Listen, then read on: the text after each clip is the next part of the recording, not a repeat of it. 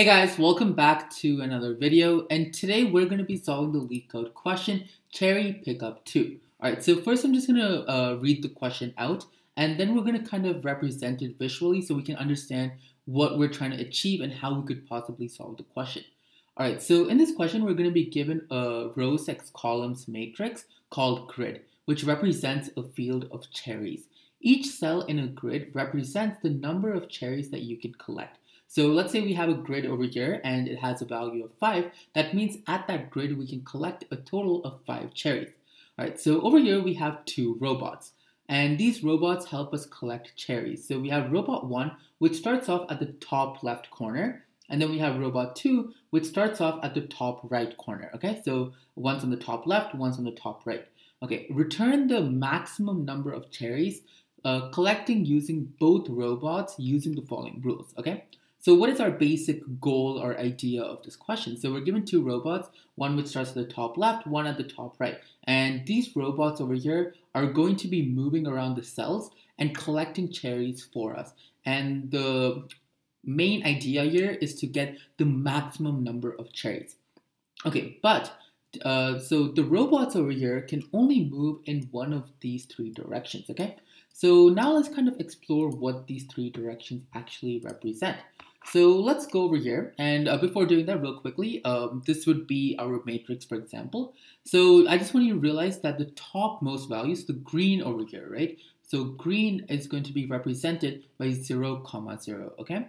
And simultaneously, the red is going to be the other robot. So green represents robot 1, and red, let's say, is robot 2. So in this case, the index of this, so we're at the 0th row.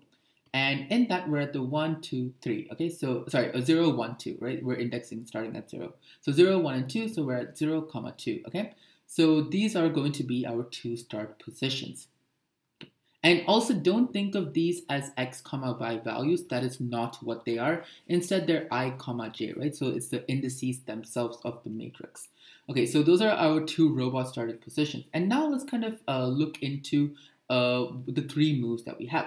So we have one move over here called I plus 1, j minus 1. Then we have I plus 1 and j. And then we have I plus 1 and j plus 1, okay? So one thing that you could notice is that the I value over here stays, the I value is always increasing by 1. So what does it mean when you're increasing I plus 1? So I plus 1 is nothing else but moving 1 step down. Now that doesn't really make sense, but the reason that's true is because this over here represents each index. So when you go, so this is the 0th row, this is the first row, this is the second row, this is the third row. So when you add 1, you're actually moving down 1, okay? So that's what's happening over here. That's what the I plus 1 actually means. So now let's actually apply that to each of the motions. So if you do I plus 1, we would move down a bit, okay? And I'm sorry if I'm not drawing it according to proportion, but we're basically moving down 1 index or row, okay? So we're moving down. Now, what happens at j minus 1? So at j minus 1, let's just say that we are over here. So j minus 1, we would end up with 2 minus 1. So that means we end up going to the left. So if you do that, we would end up over here. So what is basically happening over here? So by doing this motion over here, I plus 1, j minus 1, we're moving to down left, okay? So I'll just call that DL. Okay, so over here we have I plus 1 and j, so j does not change. So in that case, we just move down 1 step and that's it. We don't move right or left. So now we're just going down, so I'll just call that D. And over here, we have I plus 1, j plus 1. So over here, we're moving down by 1 and we're moving to the right by 1, okay? So these over here are our 2 motions. And let's just call this dr. So using this, we're going to try to solve our question. And before doing that, let's just look at the other conditions once. So when any robot is passing through a cell, it picks up all cherries and the cell becomes an empty cell. So this is something that we want to consider, right? So we have robot 1 over here and robot 2 over here. So let's say technically both of them could end up at the square 5. And let's say that's what they end up doing. So they both go to square 5. But now the problem that's going to actually happen is when they both go to square 5 over here, robot 1 can pick up 5 and robot 2 cannot also pick up 5. So what I mean by that is only one of the robots could pick up the cherries at that certain square. So in this case, only one of them is going to pick up those number of cherries, okay? So that's one thing we want to kind of keep note of. So when both robots stay on the same cell, only one of them takes the cherries, both robots cannot move outside of the grid, and both robots should reach the bottom of the grid. Okay, so now this point actually simplifies our question. And how exactly is that? So going back to the movement we have here, what you want to notice is no matter what we do, we are always going to move one step down. So what that means is the number of moves is already known to us beforehand. How exactly is that true? Because over here, what is the length, the vertical length of our matrix? So in this case, we have 1, 2, 3, 4. We have 4 rows.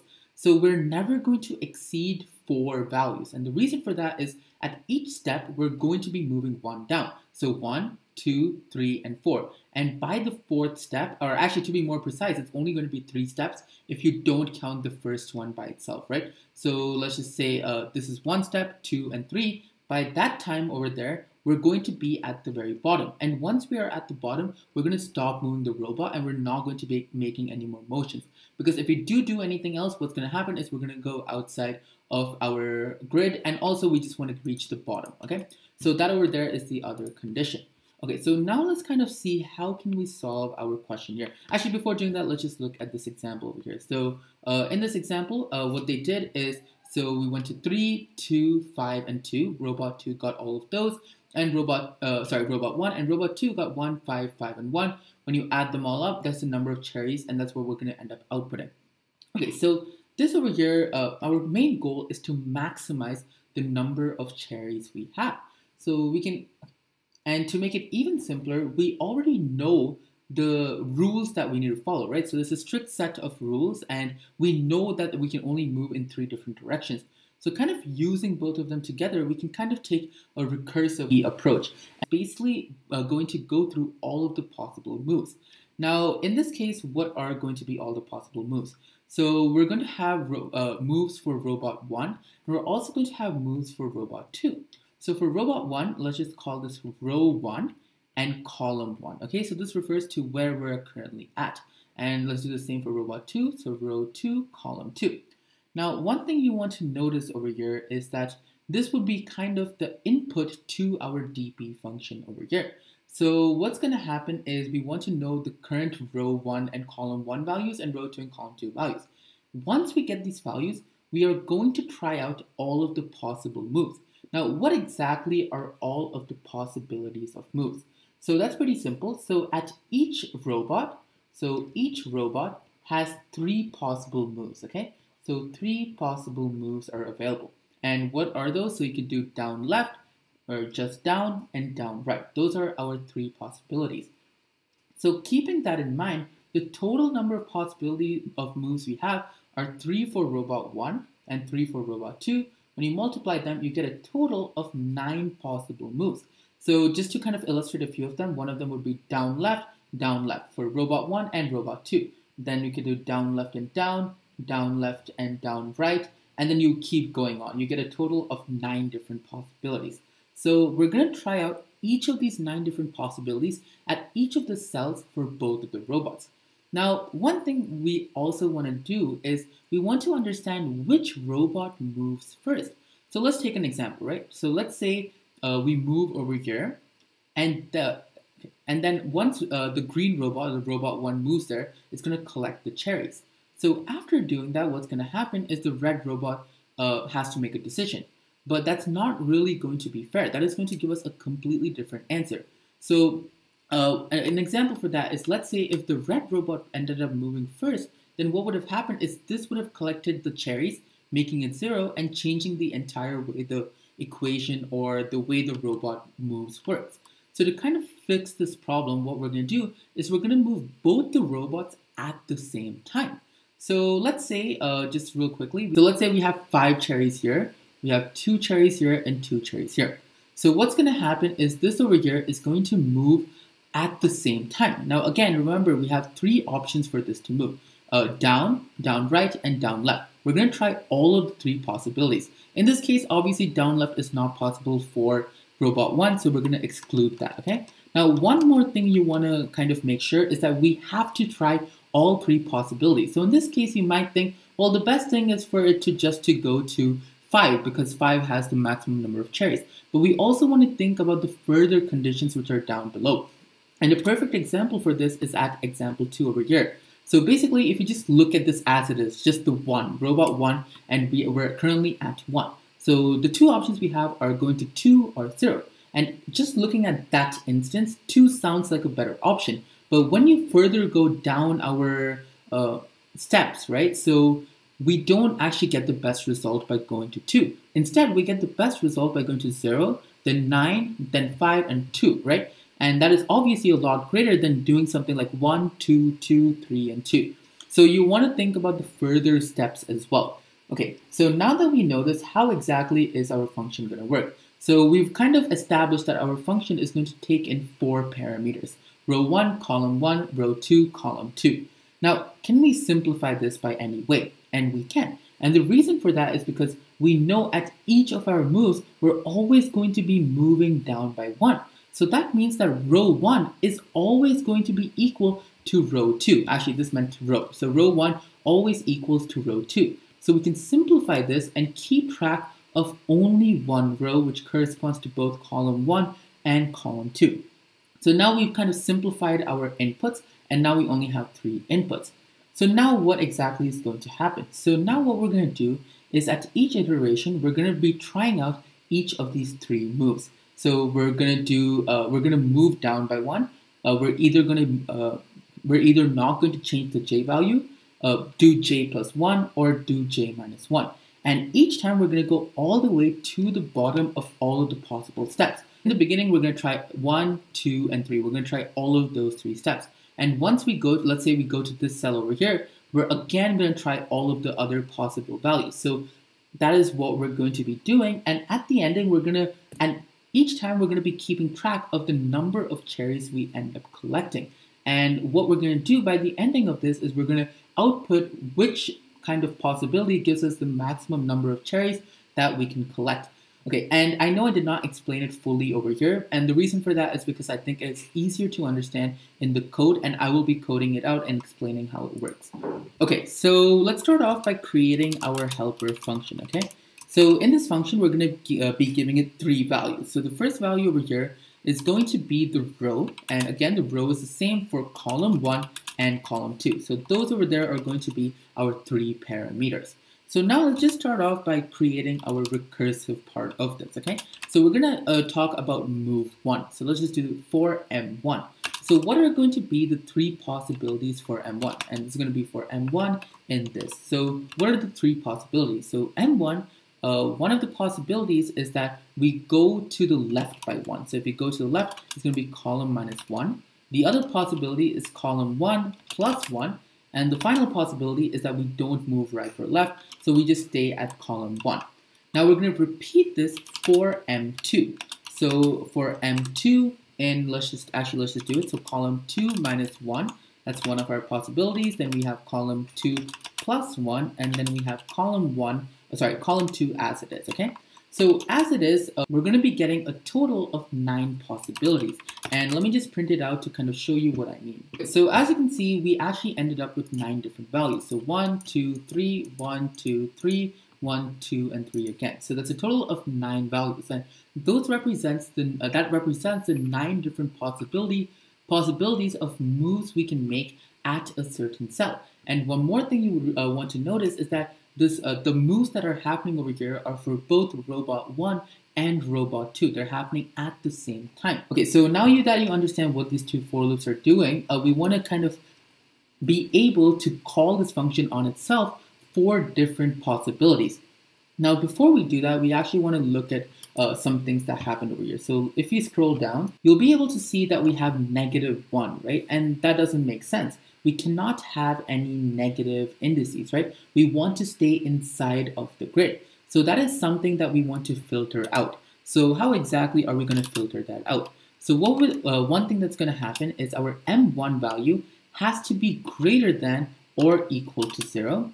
And at the same time, our M2 value also has to be greater than or equal to 0. And simultaneously, so that's only looking at the left bound, we also want to look at the right boundary. So to do that, so m1 has to be less than our right boundary. So before doing that, let's define our right and left boundary. So let's just call this the number of columns and the number of rows that we have. Sorry, number.